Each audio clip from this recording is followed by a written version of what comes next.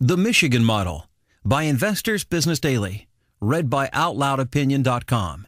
April 3rd, 2009. Bailouts. It may no longer be the case that, quote, as GM goes, so goes the nation, unquote, but it's certainly true for Michigan. That's not very good news for Michiganders who are leaving the state in droves. Michigan has desperately tried everything to revive its once prosperous economy, to no avail, sadly. Even its classy ads featuring actor and Michigan native Jeff Daniels touting the state's many wonders haven't helped. Today, Michigan's 12% unemployment rate is the highest in the nation and likely to go higher. Meanwhile, a Detroit news series notes that 109,000 more people left Michigan last year than moved in, 4 times the level of 2001. Another family leaves the state every 12 minutes, and half the graduates from Michigan's fine university and college system leave each year. They're leaving because the economy is imploding.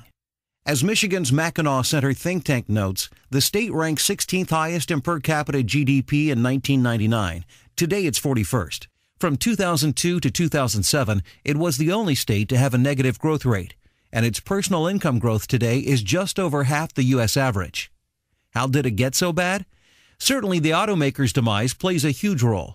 So does the United Auto Workers Union, which due to years of gold-plated labor deals has made it impossible for the domestic industry to make cars profitably in Michigan. That's a big reason why Michigan's economy has been decimated and why U.S. taxpayers ultimately could spend more than $100 billion to bail out GM and Chrysler, and possibly Ford too. It's also why Treasury Secretary Tim Geithner decided to fire GM CEO Rick Wagoner last week. He wanted accountability. Fair enough. But given Michigan's economic ills and the growing cost to taxpayers, why not fire UAW chief Ron Gettelfinger too? After all, he and his predecessors are at least as responsible for ruining GM as the company's admittedly inept managers. Don't forget Fannie Mae and Freddie Mac. They had to be bailed out at a cost of $200 billion last year.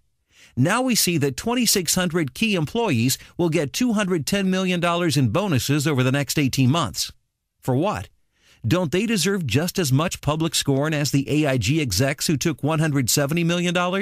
And who, with their families, now live with death threats and ongoing crude personal attacks? Curious how the double standard works? If you're in the private sector, expect severe punishment. But if you're an incompetent government enterprise or a union that gives millions to Democrats, your sins are forgiven, or worse, never recognized. America, meet Michigan. You're becoming more like it every day. Copyright Investors Business Daily. Read by Outloud Opinion. For more podcasts, go to ibdeditorials.com and outloudopinion.com.